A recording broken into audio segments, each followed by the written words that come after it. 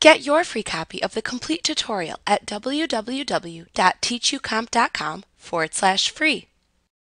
To manage your cursor and other visual accessibility settings, open the Settings window and click the Ease of Access button in the middle of the screen to display the Ease of Access settings. Then click the Other Options category at the left side of this window to view other visual accessibility settings in the area to the right. In the Visual Options section, you can click the toggle switches shown to set them to either the on or off positions to enable or disable each setting. The settings shown are Play Animations in Windows and Show Windows Background. You can use the Show Notifications For drop-down to select the increment of time to display app notifications on screen. You can use the slider under the Cursor Thickness section to set how thick to make the text insertion mark cursor appear. You can see the thickness shown in the box to the left of the slider.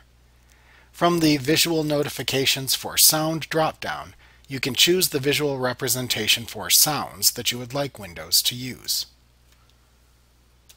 Like what you see? Pick up your free copy of the complete tutorial at www.teachucomp.com/free.